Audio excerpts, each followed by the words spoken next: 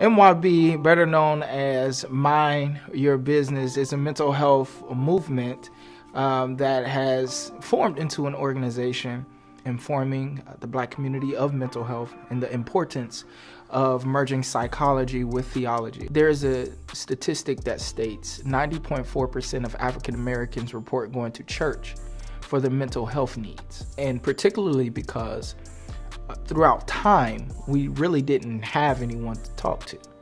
We really didn't have the resources. So we went to church because it was in the church that we felt peace. It was in the church that we felt tranquility. So we went to God for our mental health needs. And certainly He's the one that can help us, as well as practical tools. And so now with this generation and how we become equipped with so much knowledge, God has given us a wonderful opportunity, and He's given us an opportunity to add to what has already been built.